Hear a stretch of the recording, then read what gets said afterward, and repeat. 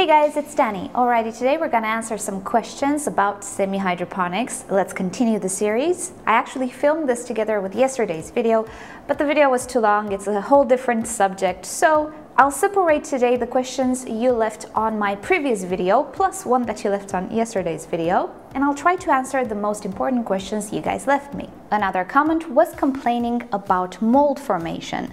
And well, I have to say that you need to be careful with mold in the sense that you need to be sure it's mold and not efflorescence.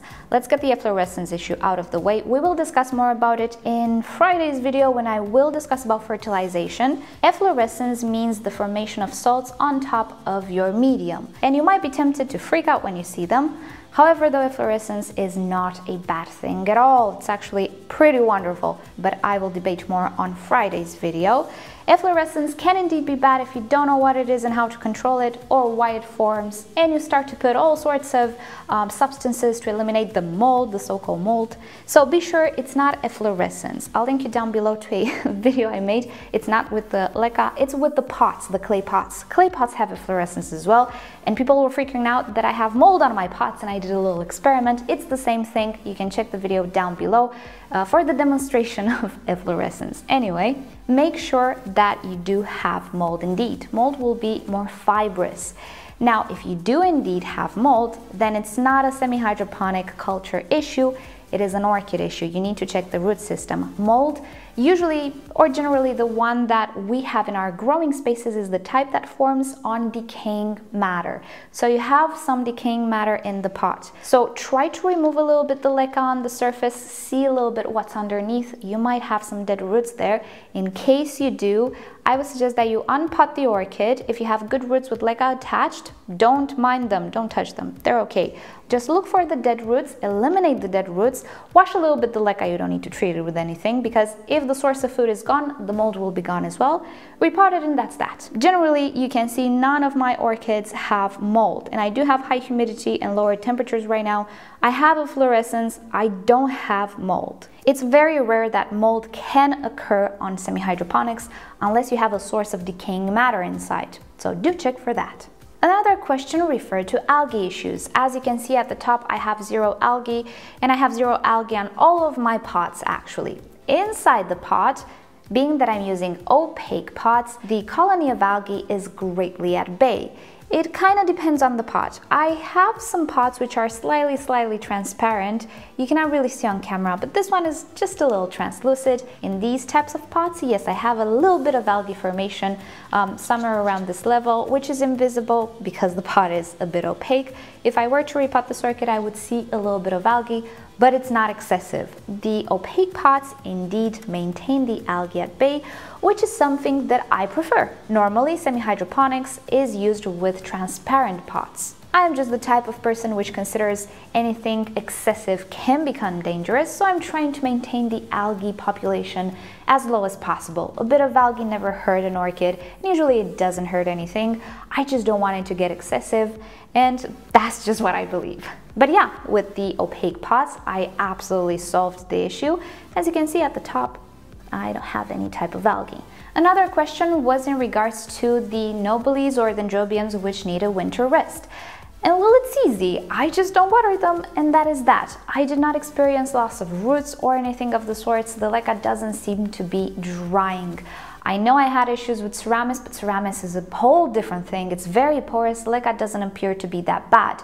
Of course, if you will have a very sensitive rooted orchid, you might have issues even with leca because it's porous. But for the main part, and at least with the Dendrobium nobilis, I didn't see anything. I didn't experiment any desiccation, and pretty much with the orchids that do need a drying out, simple. I just didn't water and everything worked okay. And I'm not sure if you can see, but my nobiles do have buds. They received what they were supposed to receive, so I'm guessing everything went pretty okay. A few more important questions that I received. If the reservoir doesn't dry out within 5 to 6 days, do we need to empty it? And the answer is no. I personally don't empty it, although in my environment it doesn't stay all that wet. But depending on the orchid, if I have a very big pot, sometimes it can be more than 5 days. No, I just pour water over it. I don't empty it. There is no point to empty it because when you pour water, everything that was here would just be jetted outside. That's the whole point of watering in the way that I showed you last time.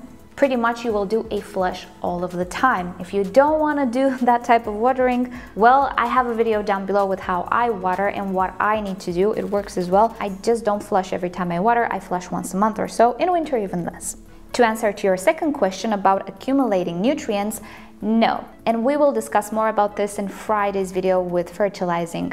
You see the efflorescence? It means something. It means salts and nutrients shall never ever be inside the pot. More explanations on that in a different video, but yes, no. The good thing about semi-hydro is that you will not have buildups inside the pot pretty much ever. And that's something that I think I kind of saw the effects of in the ceramic setup. Do you remember we soaked orchids and we discovered we did actually not have salt buildup, although the ceramic was porous? Well, it has to do with the efflorescence. So no, don't worry, theoretically in the reservoir you will never have buildup. And your last question has to do with watering coming out from the holes. Yes, the watering that I do is not a flush. You have two ways of watering semi-hydro. My way, which you will discover in the video in the description, and the normal way, which implies adding as much water as to flush the pot, to fill it up and then let it flush, and that's it. I'm kind of getting away without the flush, but I cannot say you should do like me. I think you should do whatever Ray says first, and then when you're comfortable and you kind of know the details of your setup, you can start to play. And another question that I get a lot, if it's worth putting a layer of sphagnum moss on top or combining the setup with organic materials. You can obviously do it, you can do pretty much whatever you want. You'll just have to be okay with the consequences. So I would personally never try to put organics in this setup because they will decompose. My whole point with this setup is to not have decomposing materials, not have to repot. Even if I would put sphagnum moss on top only and then when it degrades, just remove it, you'll always have bits of sphagnum moss inside the medium that will start to decompose and might pose some problems. So yes, obviously you can do whatever combination you feel works better for you as long as you know what to expect. And with organics, you can only expect decomposition after a while. So make sure you will repot and you will take that into account before you decide to do what you want to do. An interesting question that was left on yesterday's video was about the oxygen levels in the reservoir. Somebody asked me if roots will not suffocate in that reservoir since the oxygen there is considerably less than all of the other layers. And yes, it is less, but it's not as little as you might think. Now, leca is a porous material. And you might already know whenever you submerge a porous material in water, it will retain air in its pores, which slowly will dissolve in water. It's the same thing with the reservoir. As the leca dries out, and when I mean dry out, I don't mean bone dry, it can be moist, but when the level of water decreases and disappears, the air pockets in between the leca and its pores get filled with oxygen, with air. When we fill up the reservoir, that air gets trapped. And then, over the course of a few days, the oxygen gets dissolved in water and gets picked up by the root system.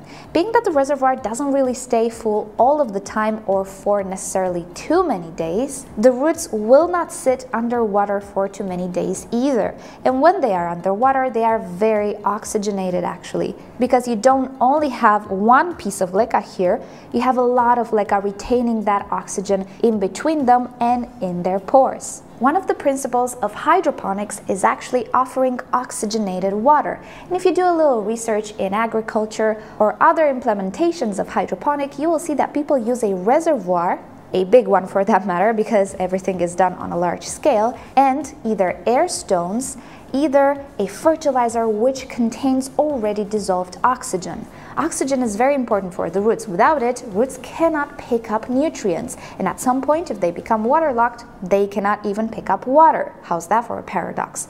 I'll link it down below to the role of oxygen. It's something I talked about before, but with semi-hydroponics, we cannot talk about root suffocation through lack of oxygen, just because the reservoir goes up and down, oxygenating the water in the reservoir pretty much constantly. Okay guys, that's about it for today. Tomorrow we will do the short videos, which by the way I need to rename.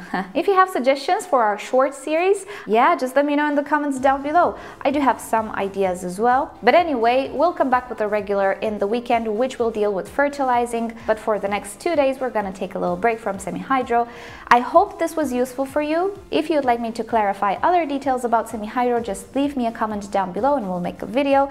So thank you guys so much for watching. You know the drill. If you've enjoyed this video, give it a thumbs up. If you hated it, give it a thumbs down. Subscribe to my channel for regular orchid videos, and don't forget to turn on notifications so you never miss a video.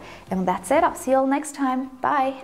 So do you guys remember the Paphiopedilum that I received from Max? And it was a no ID Paphiopedilum? Well, look at him, look at the bud. I can tell that it's not going to be a green one like the Maudier green. It might be a Maudier, but it might be the other version, which has a little bit of red, a little bit of brown. It looks very, very pretty. And given that Max said these came from a flower shop, I think it is one of those commercial Maudiers, but not the green ones. And I'm just so happy because I've always wanted to find that one and I never did. So I am extremely excited to see this bud opening up and of course film it.